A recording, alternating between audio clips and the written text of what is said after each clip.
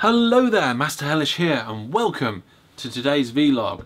Now, I have just come back from the Mantic open day. Now, it is approximately 2 o'clock. We had to leave a little bit early. It's still going on right now, but I wanted to get to you guys and tell you a little bit about the day and what's going on and everything. Can you tell I'm a little bit excited? Let me set the scene. Myself and the League of Super Ultra Mega Geeks, we're into tabletop wargaming, and you've seen some videos of various different things that I've done before, or at least I've got videos. You might not have seen them. And we, as a group, generally aren't happy with the way things have been going with our current tabletop wargaming supplier, and we have been looking at alternatives and different things like that, and Mantic was one of the ones that, trawling through the internet, we found. So Mantic, tabletop wargaming's and kind of board games sort of style place, and we was looking into it a couple of weeks ago. We noticed they had an open day, so we thought, well, let's go down. We bought the tickets and 3 of us went today to check it out. We'll be reporting back to the rest of the group on the situation. But let me give you a kind of a high level thing what's going on here. If you don't know about Mantic, the thing that attracted me to the most, I went over there, the things that I look for is the models. Do they look cool? Are they cool? The rules, are they easy to understand? Are they fun? You know, are they comprehensive? The price, is this affordable for me to do? Is it a good affordable hobby? And they are really the top 3 things. And also there's the collection side of it. Is this something to collect? Is it going to be a nice collection? Because some things can be nice to buy, can be nice to play, but the collection itself doesn't feel nice overall. And of course the company. Do you trust the company is going to give you what you want in the future and going to treat you right as a consumer? These are some of the things that we're not being happy about at the moment, and we went down to Mantic to see what was going on. So after driving to the wrong location, we then drove to the correct location and entered the car park. Here you can see we went into the front entrance. It's not a massive operation there. At Mantic, it's a medium-sized, I would say, little place. And we immediately went in, and there's people everywhere. I didn't know what to expect, and there was a lot of people in the rooms. There was a few little side rooms. There was some seminars booked in. We just started to look around at the various different products and models that Mantic had to offer, and we got a tap on the shoulder from one of the guys saying, "Seminar starting soon," about Kings of War, which is their fantasy wargaming product. And it was like, yeah, we'll go on that, because at the time of recording they have a Kickstarter going at the moment, and I think it's got 2 or 3 days left. It's going for the rest of this weekend. So if you're watching this video when I put it up, you've got a couple of days to check it out and see what I'm talking about before it closes. So we thought, let's go find out about that. We sat down in there for about an hour, and we was with there was 2 of the guys at the front. The rest of the room was packed full of people. There's people on the floor, lining the walls, and it was basically an open Q&A about the Kings of War system and everything like that. And of course, with the Kickstarter going on, there was lots of questions like, what are you going to do with this? Will we see this in the future? This isn't in the Kickstarter. Will it be coming out later? And pretty much most of the answers they gave were around the sort of, if you've heard that we might be doing it, we probably are. If you want it, we will probably do it. I wasn't necessarily interested in the precise questions they were giving. I wanted an overall feel about what their ethos is and how they're going to drive the hobby forward.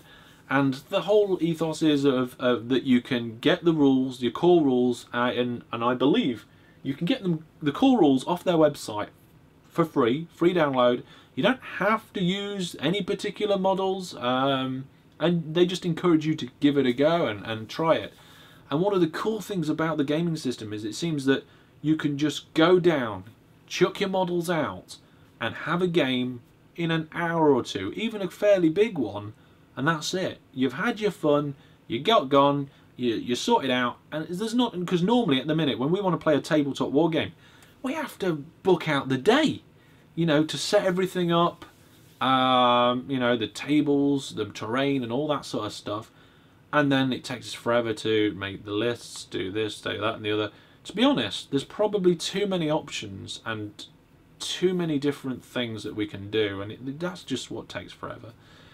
But you can get down and play one of these games in an hour or so. Whilst we were there was some people playing some of the other games, like I think I definitely saw some Dreadball going on.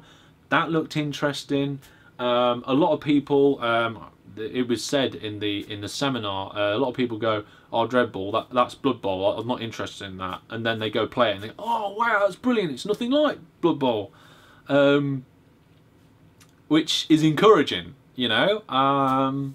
So, looking at Mantic and their products overall, it seems to me that they've got two core sort of things. They've got their fantasy setting, they've got their sci-fi setting, they've got their main Kings of War and Warpath with the main army things in each one, and then they've got the smaller things. They've got the Dead Zone and the Dungeon Saga for the fantasy, the smaller setting stuff. I'm having to reference this stuff because we only just started to look into it as a group. Mark Harle's been really checking out the models and the different army options, so has Magic Monkey. Arik has been really diving into the rules and seeing what he thinks. I think Arik's analysis of the rules were pretty much like, it's not like his ideal perfect rule set, but he quite liked it. So I'm game for that. But I'm just trying to give you an idea of what was going on. Whilst we were there, I saw a lot of people having fun, shaking hands. I actually did a camera shot, I'll show you now, of the room, the main room where everything was going on, where they were showcasing new models and things like that. And in that one shot I took, there was two lots of shaking of hands over games. One of them had just finished that we were watching. We also got to have a look at some of the previews of like some of the models that were coming up. I managed to get a couple of clips of some of the basic models, the things that are being designed at the moment. They're designing going on, painting on, just exactly what you'd expect from an open day at this sort of thing. But something that I forgot is that we got there and immediately was given a goodie bag. So I'm going to just dive into this a little bit more now. There's a sprue with some terrain on. I'm not sure exactly which system this is from.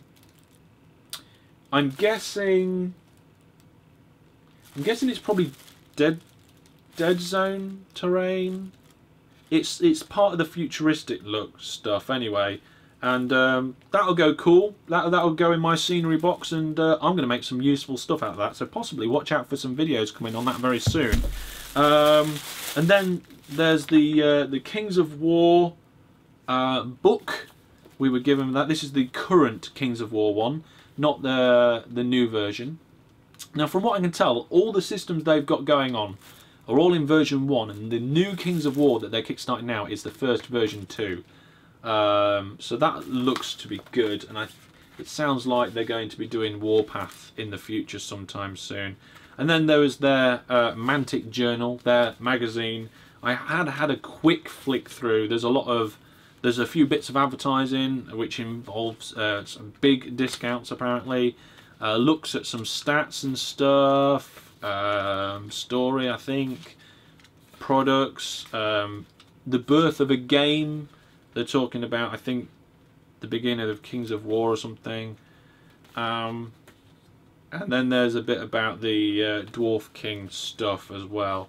There's lots of awesome things in there. That I'm gonna have a good read of that. And then there was some models as well. In my bag I got a nice little alien with some sort of alien weapon from their Mars Attacks thing. Quite like their Mars Attacks, so I'll probably paint that up later.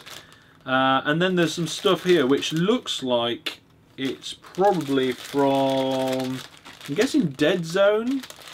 It looks like some sort of futuristic orc or goblin-y type thing. So yeah, a few freebie models, so that was nice. As we were going in, we was all given one of them, And yeah, so really enjoyed the day so far. I mean, it was a moderately short day, but you know, it was really good. It was really good, and I'm so excited now. Before, I was curious.